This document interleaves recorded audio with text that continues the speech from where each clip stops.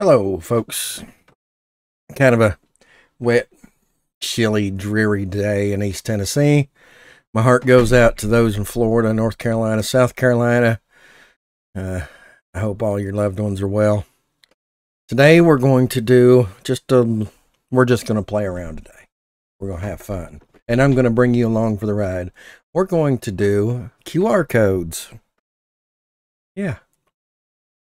If you didn't already know, Inkscape has the ability to generate a QR code, and then we're going to use Inkscape with Inkstitch plugin, and we're going to digitize and embroider QR codes. To get to the QR code generator, it is render barcode QR code. Okay, so once you have that loaded up, I think everything I've got on here is at default, I think. So I'm going to run with that. We're going to go https://lowtechlinux.com. I'm going to hit apply, and there's my QR code. So I'm going to set that a little bit big. I want it to be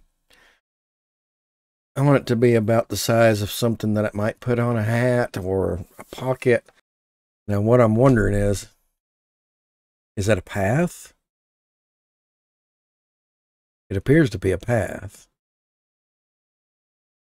Oh, check that out. Right there's my border. Oh. Well, theoretically, I can delete that. And that oversized border goes away. Absolutely outstanding. Sure did. So, I'm going to test this. I should be able to get... It should redirect me. Yep, working like a charm. Let me grab that path. We're going to do a troubleshoot. See how many things are wrong with it right off the bat.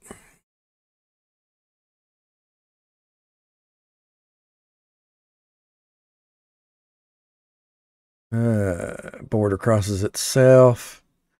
Break apart objects. Yeah, we can do that. So let's get rid of that troubleshoot. And let's do a Inkstitch. Tools, fill, break apart, fill objects. Keep it simple. Yeah, I was afraid of that. Some of my fill filled in. I gotta undo. So what we're gonna do is we're gonna go to fill. We're gonna reselect that. We're gonna, while we're on fill and stroke, right here, I'm going to select that so it respects my not fill. And then we're gonna try again. Fill, break apart, fill objects. Let's try again. Did the same thing, so we're going to undo. Let's try again. And we'll select complex.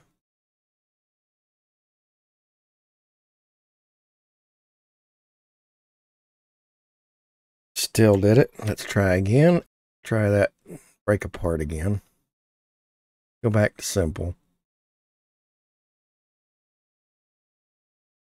And right here. Oh. That is actually the shape that we needed. Oh, well, that makes it interesting. Watch this. What happens if I select that to be white? I get my shape back. Oh, interesting. Okay, so now that we figured that out, I can use difference to cut those two out. We're good.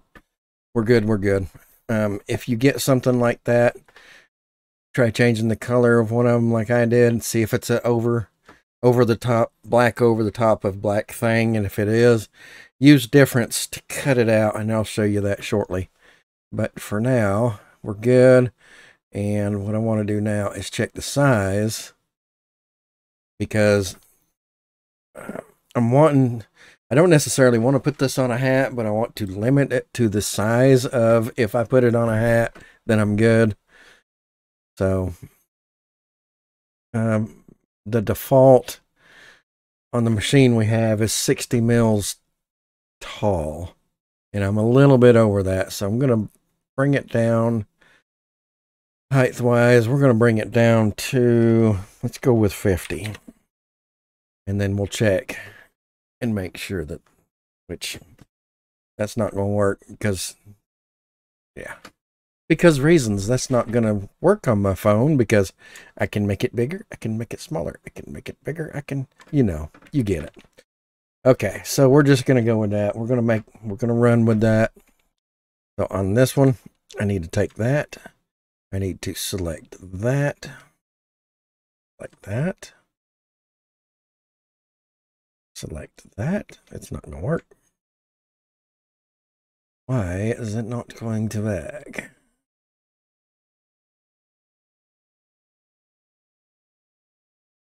Select that and that. Okay. Difference. Sweet, it worked. Select that.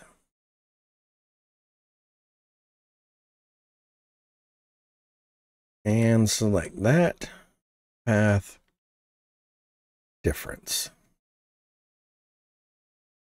Alrighty. So now if I select a black object and I select edit, select same fill color, it should select everything. Outstanding. Outstanding. Now let's do a troubleshoot. Extensions, Inkstitch, troubleshoot objects. Border crosses itself. And that is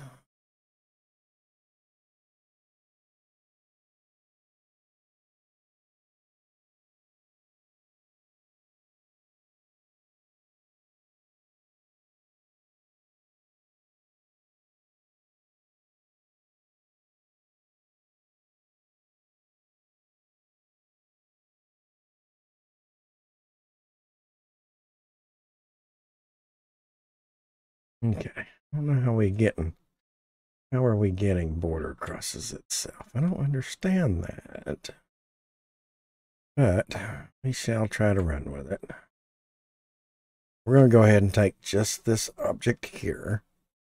Extensions, Inkstitch fill, break apart fill objects, hit apply. Close. We didn't get any more paths out of it.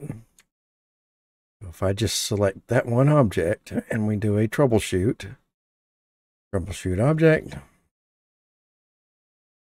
all shapes are valid. Now the entire piece should be good. Select the entire piece, Inkstitch, tools fill apart. Nope, sorry. Extensions, Inkstitch, troubleshoot objects. Should be good now. Outstanding. We are good now. Extensions, Inkstitch. Let's do a simulator. See what it looks like in a simulation. This is before we do anything to it. Although we have done a lot to it just to get it to this point.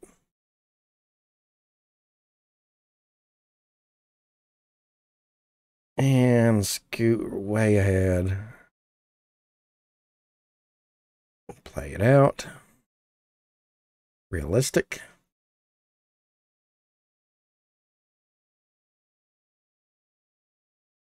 So because I don't know what I can and cannot get away with, what I'm going to do is, for the moment, I'm going to attach command trim on everything. And now we can visualize that.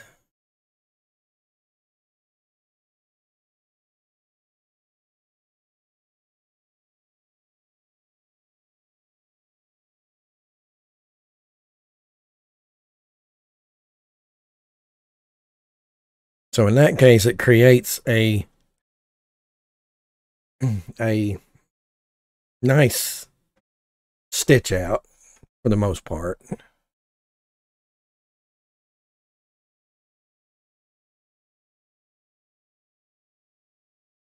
Now the question is, you know what? I'm going to go ahead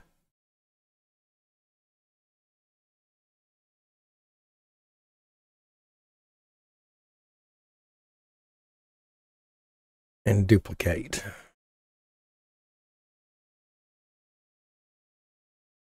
I'm going to drag that duplicate over. And on the duplicate,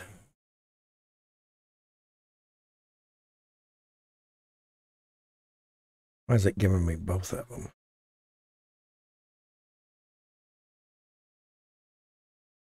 Undo. Undo duplicate. Let's see if we duplicate that. Darn it. What does it do?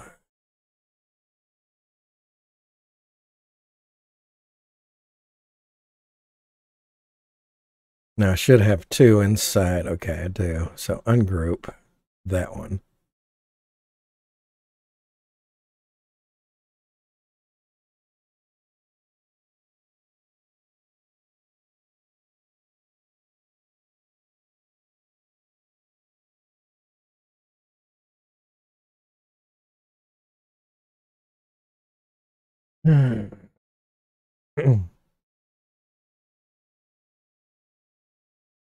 Okay, I'm just going to do this one. Give me a save. Give me a save as. DST.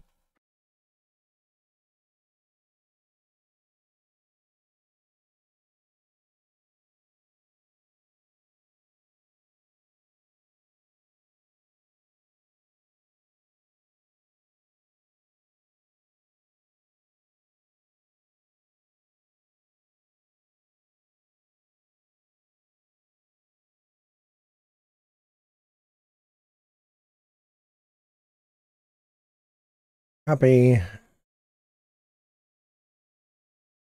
Paste. All right, we're going to see what it looks like.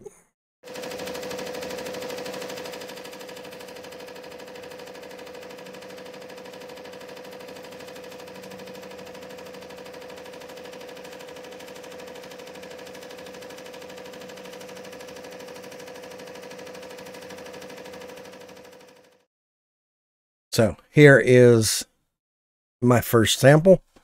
It does work. Hope you can see this.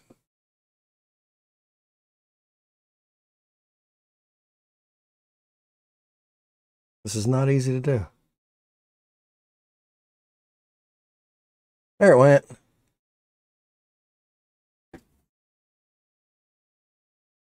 Anyway, it works. Now we're going to play around a little bit.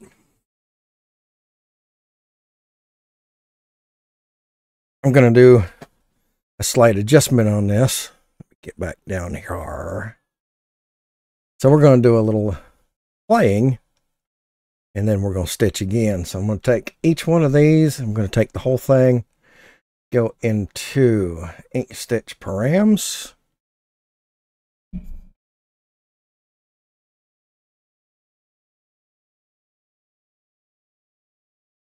Change autofill to contour fill.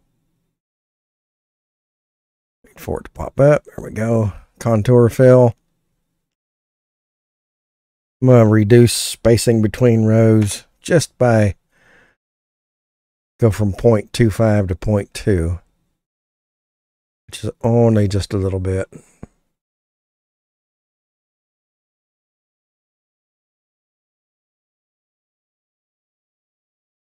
I'm going to stitch that out and see what it looks like. See if it still works too. So we're going to file, save as. I'm going to change QRcode 1.svg. File, save as. DST. A whole lot of stuff inside that little image, and it does take it a few seconds to save. So don't think that your machine has locked up. It's just doing a lot of thinking. All right, I'll be back.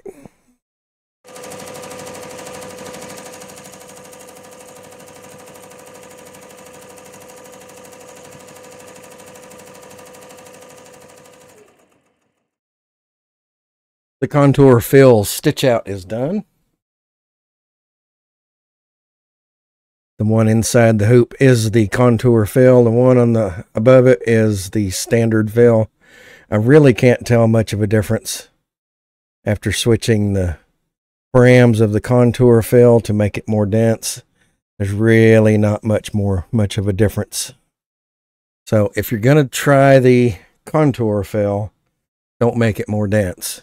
You're just wasting your time. So from now on, when I'm going to do it, I'm just going to do the fill, standard fill, with default params, and it turned out just fine. And they both work.